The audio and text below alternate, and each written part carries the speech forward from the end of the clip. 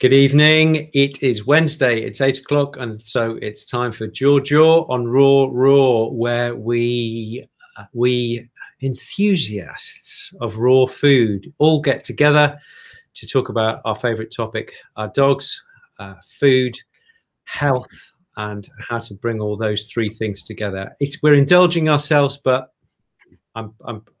why not? Why not? We're all in lockdown now. And so to come together and have a bright evening of talking about our dogs and our food, I think it's a good excuse. I love it. This evening, I'm really, really pleased to introduce a man I've just got to know a wee bit. And hopefully by the end of our half hour now, we're going to know him a wee bit more. He's a very interesting character.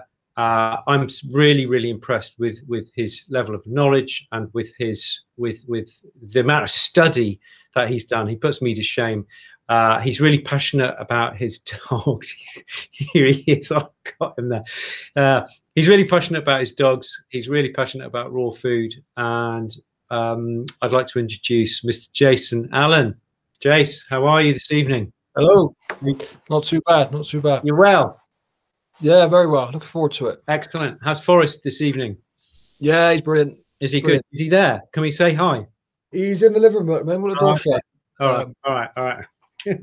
Don't disturb me now. I'm working. He's soaking wet anyway, so he's probably better off where he is. Fantastic. Good. You had a good day? Yeah, long day. Yeah. Okay, but all good otherwise. Yeah, very well, mate. Very well. Excellent. So, let's have a look. What I would love to go through, and tell me if there's anything you want to add, would be I'd love to go through your journey from what you used to think about raw food to what you think about now, and how and what changed your mind there, and what you're doing now, and how you do that. But also I'd love to talk to you about your qualifications, because you've actually gone out and got some qualifications in nutrition. So I'd like to really pick your brains, because people ask me about that a lot, and I'm sure our audience would be really interested to hear, because I reckon twice a week people ask me, how do I learn more about nutrition? I love it and I want to learn more. So we'd love to pick your brains on that one. And then we're just going to indulge ourselves and talk about, if you don't mind, you said you'd love to talk about energy systems and how to feed the working dog, and have some logic as to why we might choose certain types of feeding for certain work with our dogs, and how that differs from feeding the average pooch who just decorates the rug in front of the fire. Yeah. Not that there's anything wrong with that. So fantastic. So just to kick off then, tell us about when did you first hear about raw food, and what was your first impression? Probably about, what, 3.5 years ago now. All right. Bought our first dog, me and Becky, obviously the missus. Yeah. Bought our first dog. Yeah. And I think it's, I've never even heard of raw at this point. And sorry, that's our fault. Yeah. we weren't shouting loud enough. We weren't shouting loud enough. We've obviously, buy your first dog, and your first thing is you go to the pet shop that everybody knows. You buy the most expensive bag of kibble you can buy. You want to keep up all the vaccinations. You want to buy the most expensive bed you could think of. So yeah, obviously, we bought this dog home.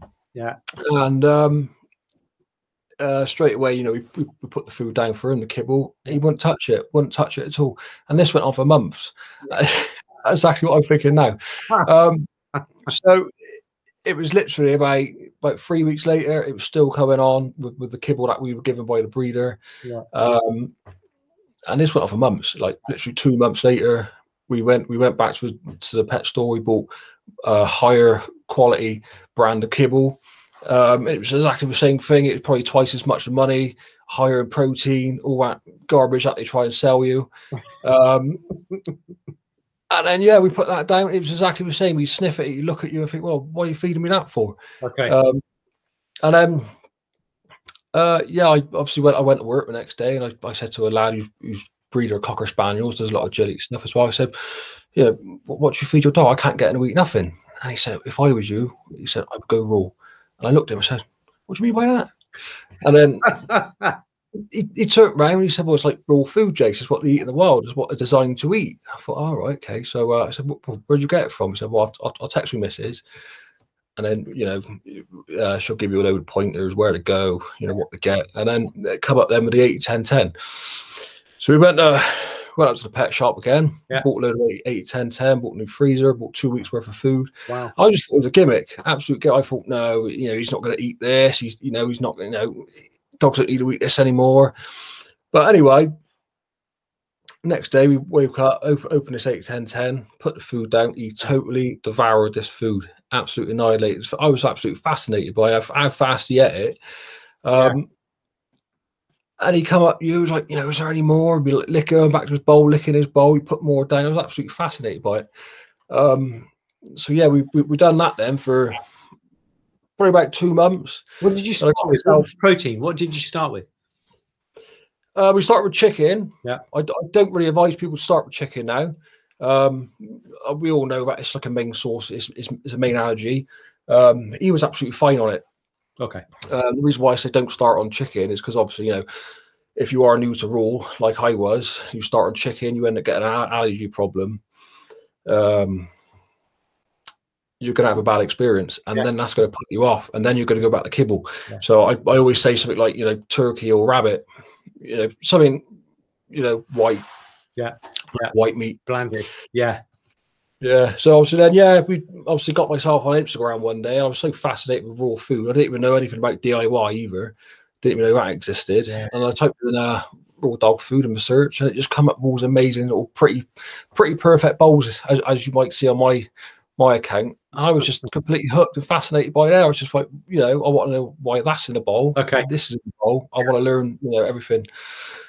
So yeah, I went down that route. So what did you do? So what was the first book you bought? First book was Fish. Nutrition by Lou Olson. Yes. Yeah, decent book. And that book actually put me off kibble completely, changed the way I looked at dry foods. Yeah. You know, the way that it's made and rendered by horrible, nasty, out-of-date meats and, you know, fake minerals and vitamins. It's not dog food, is it? You know, it's not there for health.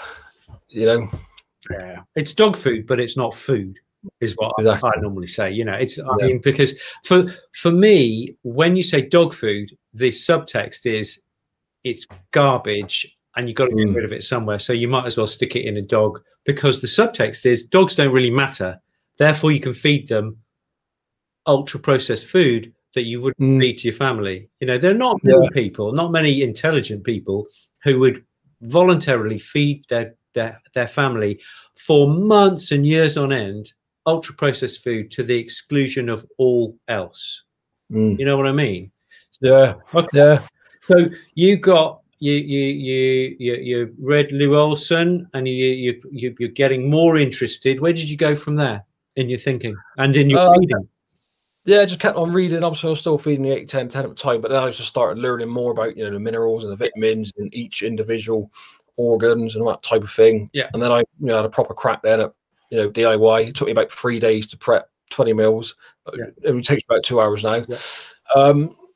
And then, I was approached one day by somebody else, do you mind coming down our pet shop doing a workshop / seminar? And I was really sort of like, well, what's going on here now? I turned them down. Because I felt I lacked the knowledge. I didn't have the qualifications. I just think it'd be really unprofessional to take it. And I got asked again, and I turned that down as well. And I thought, you know, I might.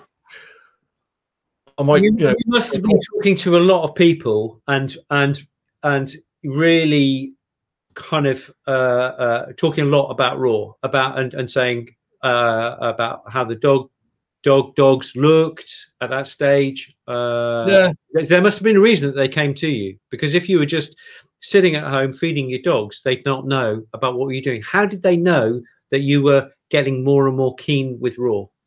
That was all through Instagram. Obviously, I started having a go at doing my own bowls of food, and it sort of come from there then. Right. And I used to obviously blog about, obviously, our first dog Bear used to have like a horrible sort of rough patch on his back. Yeah. And then as soon as I used to document that as well, used to document all the stalls, you get this horrible sort of runny kibble stall, and then you have a really solid firm stall after that.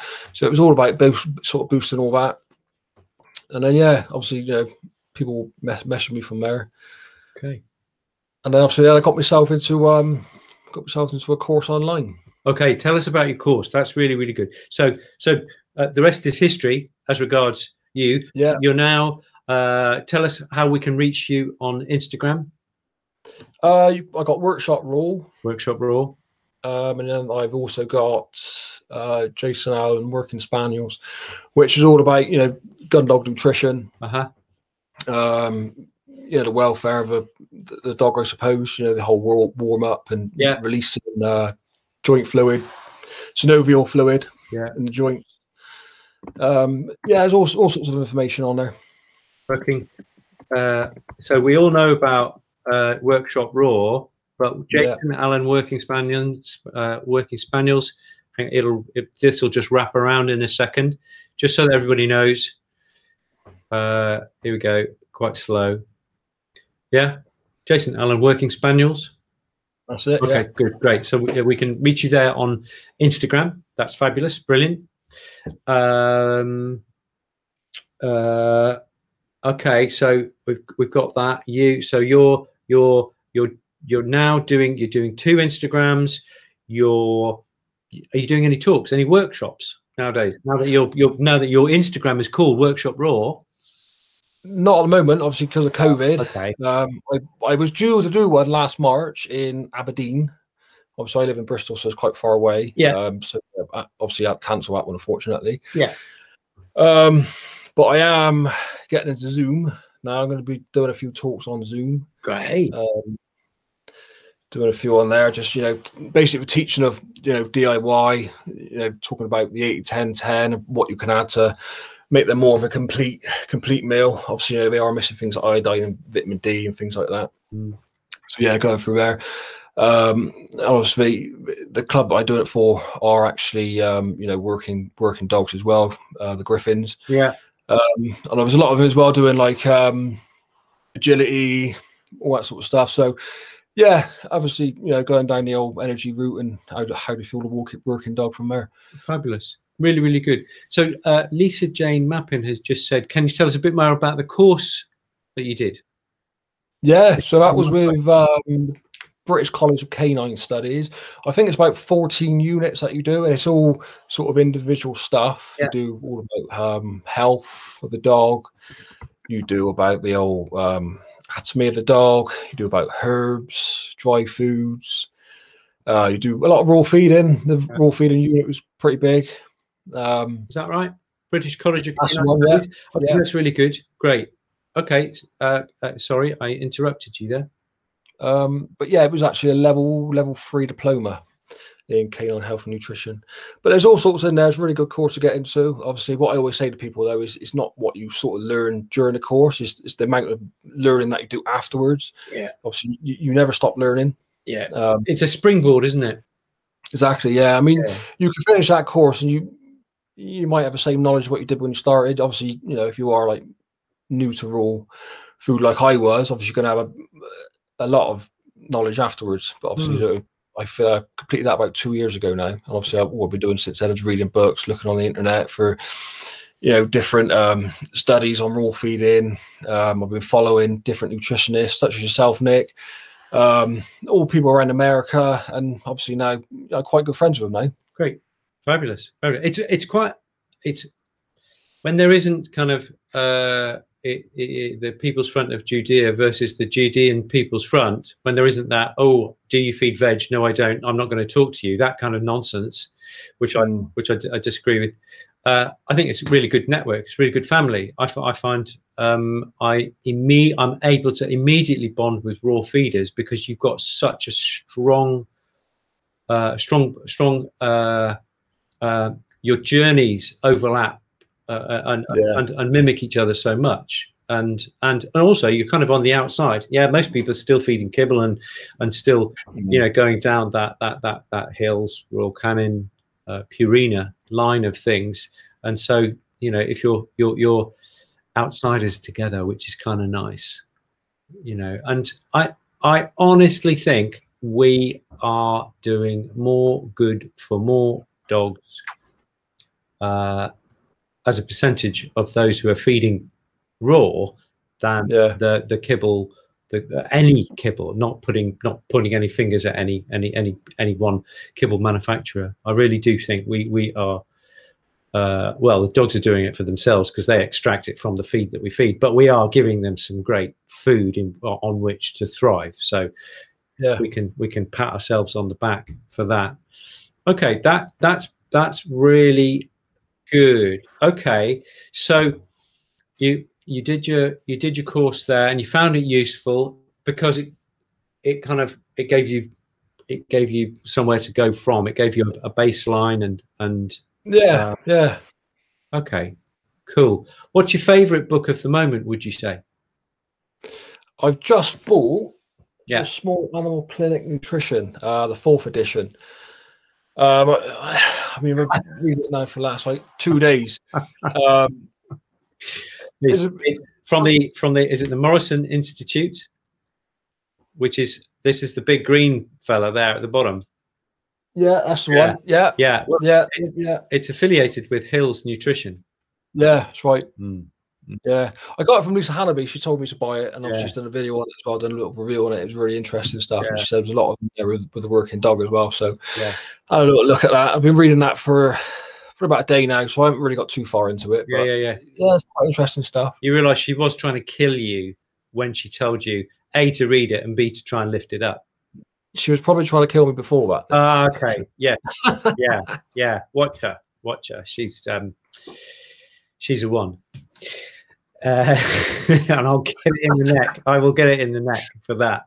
And talking about Lisa Hannaby, I think she's just on. She's part of a team who are putting together a course in nutrition. Is that right? Have you heard about that? Don't think so, Lisa. No. If you've got any information on that, we'd be really grateful. You are there because you put up a post a minute ago. If you've got any information you can share with us here, because we're talking education. So if you can put that up, that'd be amazing. Thank you. And so what I will say, Nick, just on that as well. Me and Caroline Griffith, we had a chat just before Christmas for about an hour on the phone. Yeah, obviously got to know each other, and we went through AFCO and the NRC. AFCO is quite new to me. I've always gone down the NRC route, so she obviously opened my eyes to the AFCO. And I think the last 4 months now, 4 weeks, we've been working on a book together, which is all to do with the 80-10-10s and what they're lacking. In certain complete foods. You might be lacking manganese in one of them, so we've put a book together what to add to those. Obviously, we've also got data on pretty much everything per 100 grams. So, okay, wow. And this is a book. When is that coming out? No idea yet. We're pretty much halfway through it. We're just trying to work out the maths at the moment. Okay. What's it called? We don't actually know yet. We did think of something called recipes. Yeah. But yeah, we'll see at the end. But I think that was the plan to begin with. Okay, let's just put that up so that we know what to look for. That's coming along down the line. That's brilliant. Brilliant. Nothing from Lisa. So Lisa, if you've got any information, do shout and we'll put it up. If there's no information, then fair enough. We'll move swiftly on. Okay, so let's talk about feeding the working dog. What are, in broad strokes, before everybody goes off and gets a gin and tonic, in broad strokes, what are the major differences that you can see, and with your experience in the field, because you've got a spaniel, Forrest, the lovely spaniel, what are the broad differences that people can get their teeth into with regard to the differences between feeding the pooch in front of the fire and the working spaniel, for example, or the working lab? The pet versus the working dog. Yeah. Would be higher fat, a lot higher fat, a lot higher calories. I mean, when you feed the working dog, you can feed, you can feed them 6% body weight rather than 3%, for your pet. Yeah. On top of that 100% food, you can chuck them, 15% animal fats on top of that, which is a lot of fat, a lot of calories. So that is a major difference as well. Yeah. When I feed a working dog, a lot of people just feed liver and kidney, to 10% mean, but I feed 15%. I love feeding a lot of spleen just for the oxygen, because the oxygen's obviously going to follow the oxygen, the iron in spleen generates oxygen, which allows your energy system to work correctly. Yeah, iron. I love. I tell you what, I really love is feeding black pudding. And in the old days, we could only feed black pudding from the butchers, which had phosphates, high in phosphates, high in sugar, in salts and things like that. However, nowadays there are a few companies who are doing kind of non-salty black pudding treats, which are brilliant. So especially if I've got somebody who's got anemia, for example, that's a real cracker. Or after an operation when they're just trying to regenerate blood, that's a real fantastic way to do. So iron, you're a fan of iron? Big fan of iron, yeah. I mean, look at the energy systems. Yeah. A working dog in a beating line, or hunting dog, if you like, which is obviously working for about 6 hours a day, is going to need a lot of iron. Obviously, drawing the oxygen as he breathes in, it's going to generate more hemoglobin in the blood and allows you to take in more oxygen. Yeah. Now, the way the energy system works in a working dog, obviously, you would take, from a kibble point of view anyway, we'll go into raw in a minute. Obviously, carbohydrate foods. You have one molecule of glucose, which is a 6-carbon molecule. Eventually, that will cut it down into 2 pyruvate acids, which are then 3 carbon molecules. And then from there, with oxygen, because you've generated, your hemoglobin, you've pulled in all that oxygen. You then create something called acetyl, which is another molecule. Yeah. And then obviously from there it goes into what you call the Krebs cycle, which is basically a load of enzymes that start making your energy, your ATP, which is, your energy is called ATP. And then obviously from those carbohydrates, it will give you 36 ATP. So not a lot compared to fats. The trouble is when you feed carbohydrates to the working dog, eventually you're going to run out of oxygen, probably within the next 4 hours, and your dog's probably got another 4 hours worth of work to do. So what happens then is that glucose obviously goes into the pyruvate, but because there's no oxygen around anymore, it basically transforms into lactate acid. And obviously, 3 hours of running on lactate acid is going to cause, inflammatory cramps. Also, and this is why carbohydrates are no good for the working dog.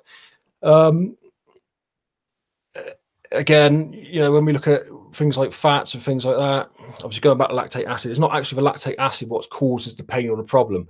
When the lactate acid comes through the muscles, it's actually the hydrogen ions in the muscles which are causing the problem, which I believe, Nick, if I was correct me if I'm wrong, is the hydrogen ions are sort of there to control the pH proteins in the muscles. They will, yeah, because pH is a measure of the hydrogen. Yeah. So that's it. Also keeps the proteins the correct size. Yes. Yeah. Well, so obviously they're going to change the molecule, aren't they? Yeah, very much. That's just causing havoc in your dog system. I mean, lactate acid it's not a bad thing. It is an energy source if it's there, if it's needed. But obviously you don't want to be running on that for 4 hours. That's just going to cause all sorts of inflammation and cramps and pulled muscles. Yeah, when you get cramps, if you're running up a hill, for example, the pain in your legs is the lactic acid building up that can't get out of your legs. So imagine that. Yeah. So that's exactly it. Just so that people can kind of feel what you're describing, because if they can feel it and they go, oh yeah, well, we've been really working the dog hard now for the last hour, but the dog is still wagging, that dog is going to be aching, but because they're so keen to work, they will be carrying on. Yeah, exactly. Yeah. So we're saying that there is good biochemistry to say that fat is a very wise, is a very economic in energy terms, not money terms. Absolutely, yeah. I mean, I give Forrest like loads of pork before we go, loads of bones, spleen, liver, kidney, vegetables before we go. Usually around 6% of his food. And obviously then I go to the butchers, I get a massive block of fat, and I chuck in 60, 70 grams on top of that. But obviously if we look at fats for our main energy source, what they do is they form a fatty acid chain. And then they're broken down. And as they're broken down, it's called the beta oxidation. And as they're sort of being broken down, because there's oxygen involved, is then creating what you call acetyl again, a bit like going back to the whole carbohydrates. When there's oxygen involved, the primary, which turns into acetyl. But obviously then now this fatty acid chain is being oxidized, it's generating that acetyl, which then gives it a chance to go into the Krebs cycle and then creating your energy. The difference is between fats and carbohydrates that carbohydrates will give you 36 ATP, where fats will give you somewhere around 88. So double what you would get from carbohydrates. And obviously it doesn't stop there with fats as well. This is something you will not ever get from carbohydrates. Obviously your fats will absorb your fat soluble vitamins. You will not get it from carbohydrates. It's the same with fats again. It produces something called prostaglandin, which is an anti-inflammatory in the body. Feeds into your hormones. And the fat soluble vitamins A, D, and E, which is very important. You don't want too much of any of them, but they are absolutely essential. And D, for example, we're all D deficient, aren't we? So that's really important to get your organ meat in for your vitamin D. Yeah, and obviously again, with your fats as well, you produce something called phospholipids. What these are is they're basically amazing for the brain. You look at the working dog, they are expected to have a very good memory, for their memory retrieves. If something goes so far away, he needs to remember where it's landed, so it helps out with the memory. Phospholipids as well, they've also been scientifically proven. There's a study on this as well, which I don't mind putting in the comics afterwards. It's been scientifically proven to help the learning of puppies, and this all comes from animal fats. You won't get this from carbohydrates anywhere. Again, with fats as well, obviously when you feed carbohydrates to the working dog, like we said, eventually it's going to run out of his energy. The dog's going to start panting. With fats, it's going to decrease that need for panting. Now when your dog starts panting, it sort of ruins the scent and the tracking of what the dog's looking for. So by utilizing fats, you lessen the need for the panting, and then you end up with a solid working dog for the tracking and the scent work. That is fantastic. Now that's interesting, because I've had over the years I've had a lot of conversations with people, and they're saying my lab has improved, their scenting ability has improved since they've been on raw, and I could not explain that, but you have just explained that's a mechanism through the panting. Less panting because there's more fat, less panting, therefore more sniffing, and better scenting ability. So that's brilliant. Thank you. That's brilliant. Really, really good. And the other thing, so you're saying the fats, and I completely agree, are really good for neurological development in puppies. Brilliant. And for maintaining good brain function through your life. Good fats means good brain, and helps to offset Alzheimer's in old age or the equivalent. But in people, there's work in that direction as well.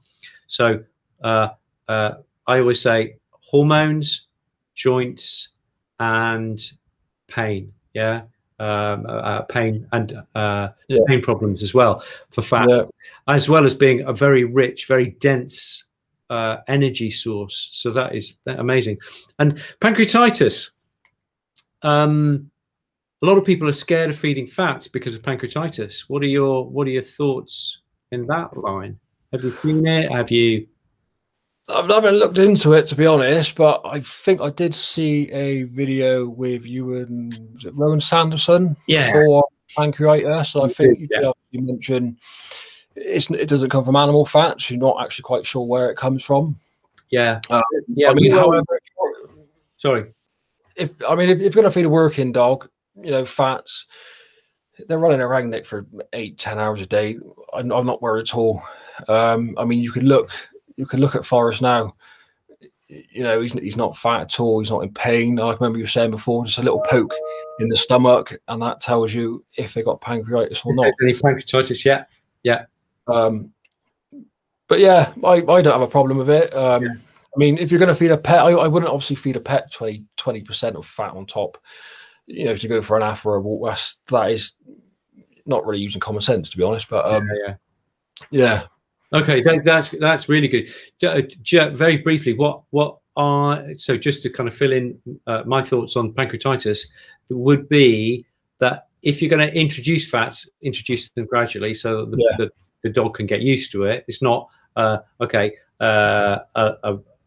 moderate fat, i.e. an average raw food diet, average, and then all of a sudden they're getting great big block of lard. So we don't want to do that. No. Gradually coming in. And I always say to people, start at least a month before the working season to gradually bring that fat in. You've given us the biochemistry. Thank you. The other thing I was going to say was, why? So if it's fats, if you think about it, all kibbles are balanced so that they only have just enough fat for whatever the dog, if it's a working dog breed, it'll maybe a bit higher. If it's a senior kibble, it'll be a bit lower in fat.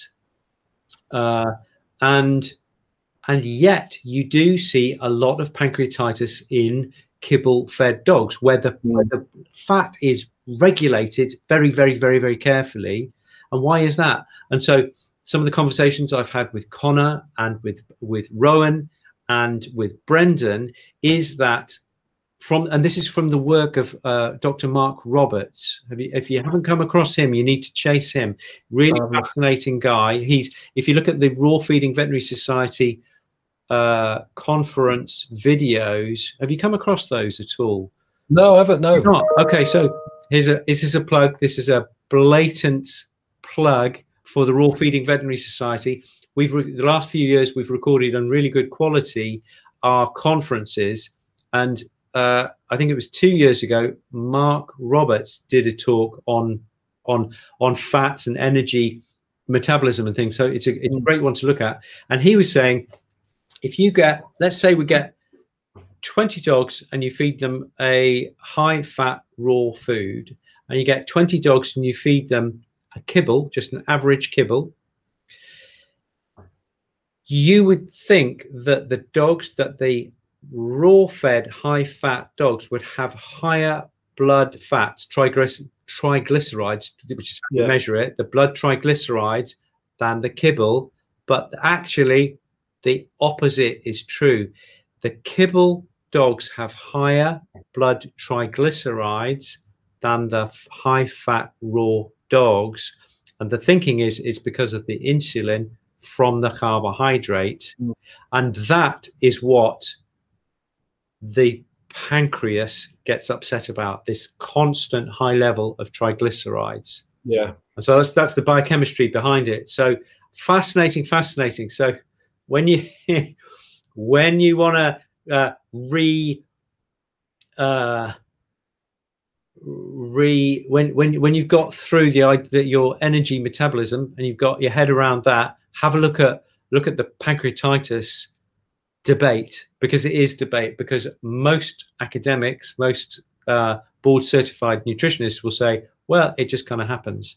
And they'll say, when it happens, you've got to feed a low fat diet. And that's fair enough in the short term.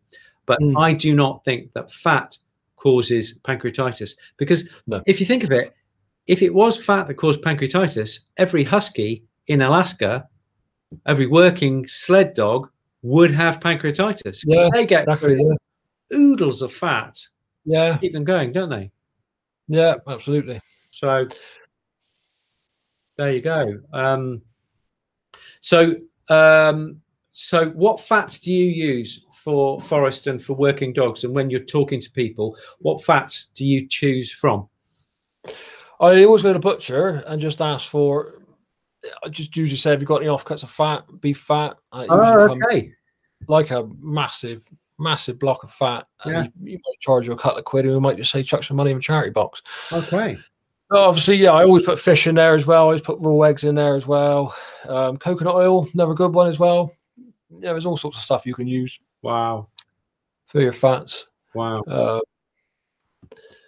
So yeah, lots of different kinds of fats. Okay, good. It's interesting that you can get them cheap from the butcher. Yeah, because you wait, give it a year. Once everybody cottons onto that, the butchers will be charging £1 a kilo. Right. They're probably going to be more than that. Yeah, right. Will be because bones. Yeah. They used to chicken wings, chicken carcasses. They used to give them away, and now they don't charge much, but you do have to pay. Okay. So if you had to say the three most important things about feeding the seriously working dog, we're not saying the dog who does a mile more than the average couch potato. We're talking about the serious working dog through the winter when they're really, really working hard. What are your 3 top tips for feeding them just to round things up a little bit there, Jason? Definitely fat, like we've obviously discussed. I wouldn't recommend carbohydrates at all. Spleen again for your iron. Obviously, you know, your fats can your fats can obviously go through changing the glucose, what's called gluconeogenesis. Obviously, the glucose comes from glucose, and you have the neo, which means new, and then genesis, which means creation. Yeah. So yeah, you can go through there. Obviously, then, like I said, spleen for your oxygen. Kelp powder, seaweed. It basically supports your thyroid health, which obviously regulates things like metabolism. It regulates mood. It regulates temperature, muscle contractions. It does everything for the working dog. So super important. And it is one that's, I mean, iodine, obviously, you know, from your kelp powder, iodine is lacking in quite a lot of diets from what I can see of. So, you know, if there's one tip I will give anyone tonight is, you know, get some kelp powder, some seaweed. I think Conor Brady is his own. Does he not? He does. Yes. Yeah. Yes. So yeah, some of that. Obviously, Dor West have got their own as well. And it's really simple. You just tells you on the back of the you know, packet how much to put in per weight of dog. Yeah. I quite selective with my bones as well that I feed. I mean, I love to feed feet mainly because of the skin and the claws of the nails, if you like, which are still attached. It provides a hell of a lot of manganese for your ligaments and tendons. Yeah. What sort of feet? What sort of feet? Duck feet mainly. Okay. Always duck feet. You can feed chicken feet, but obviously my dogs are not really good on chicken, so I'm always up for duck feet. Yeah. And when you look at the skin as well, the skin is actually 80% collagen, which is actually digestible collagen. So yeah, it's all full of connective tissue as well, which is, you know, going to raise that manganese as well. Brilliant. So yeah, pig trotters. Do you go down that line at all? Pig trotters? I have done a few times, but they sort of just nibble them and sort of leave them on the bloody carpet. Well, I end up taking them in the kitchen and then just sort of cut them up and, you know, scissoring them. So yeah, I've knitted that in bud. But yeah, if dogs, you know, if dogs like don't do what my dogs do, you know, you carry on. I do like trachea meat as well for the glucosamine. Obviously, aids stiffness of joints. Yeah. It prevents destructive enzymes around the cartilage. Yeah, which is super important. Good for your bladder as well. Chondroitin and glucosamine to feed the mucus layer around your bladder. So for bladder, if you got recurrent. Lisa Halliday gave me a tip the other day about glucosamine as well. And trachea meat, it actually obviously allows the dog to rest, which produces, I'm not too sure, the hormone. Obviously, as she's watched, you can comment it now. It will produce a hormone to allow your dog to rest after working or training, which is really good as well. Next tip, probably rattling on a bit now, rest. Plenty of rest. I mean, after 6-hour day of work, and just go home, just sit on the sofa with a dog. Don't do nothing. Let that dog rest. Conor O'Brady put it in his book as well. Obviously, I have known about it as well, about having a bowl of water, a bowl of salt water.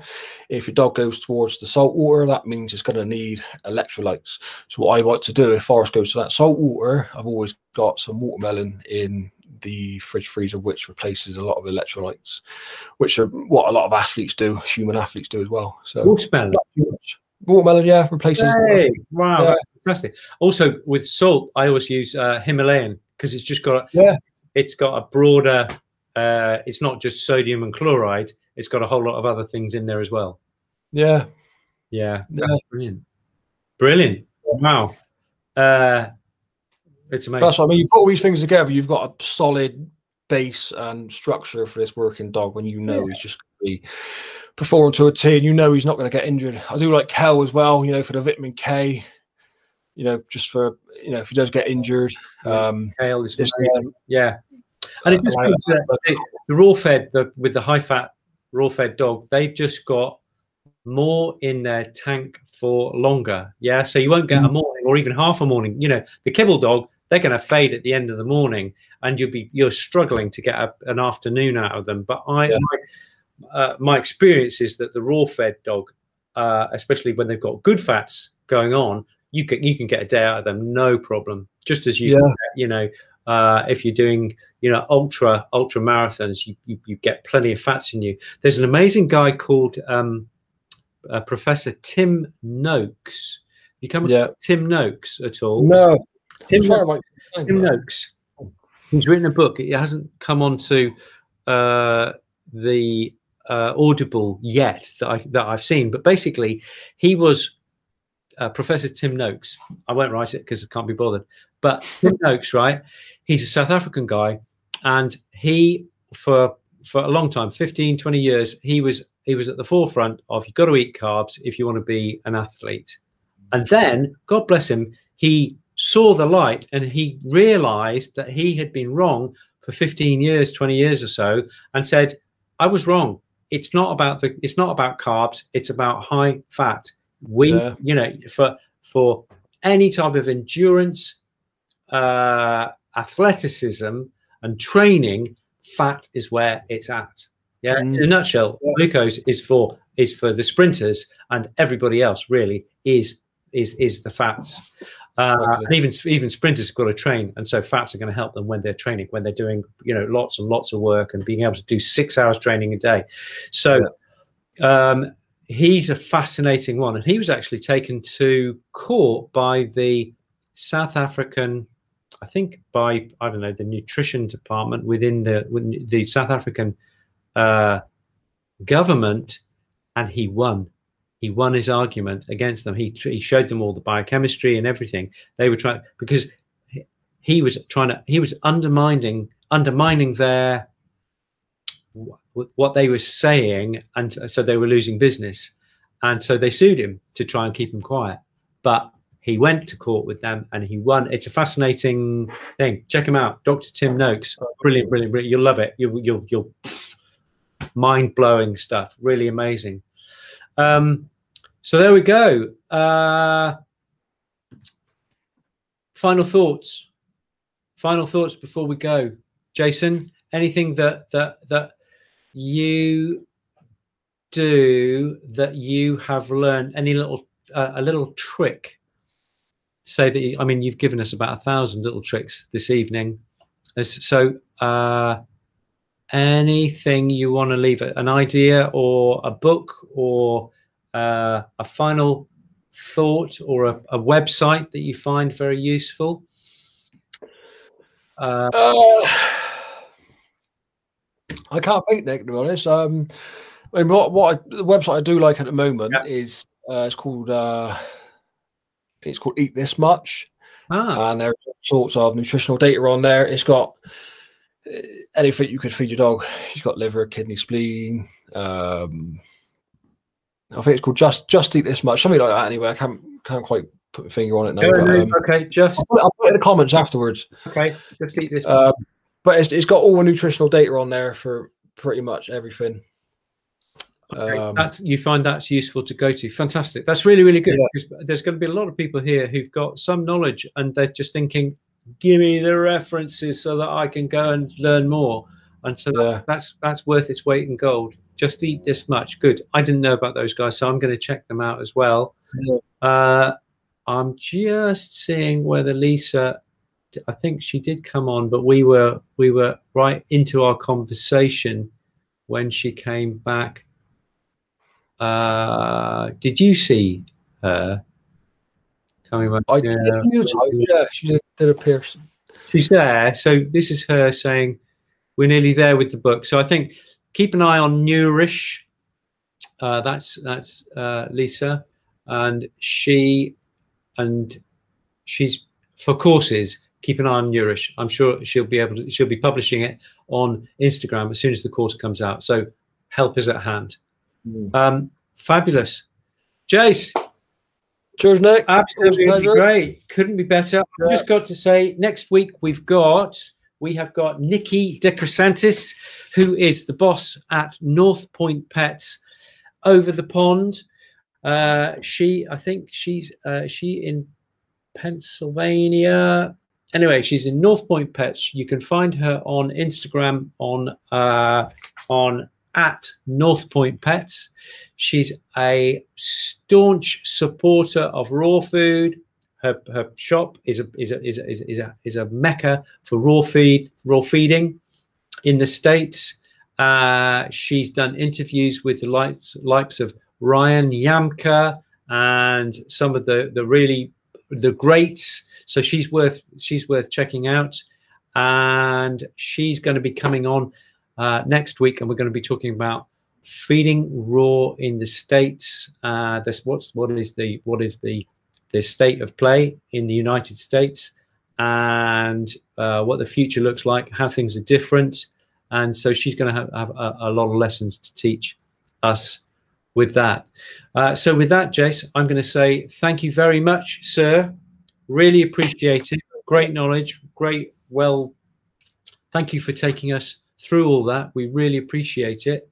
And we will see you guys all next week on Jaw on Raw with Nikki DeCresantis from North Point Pets. Until then, we will see you very soon. Thank you. Thank you, Jace. Cheers, mate.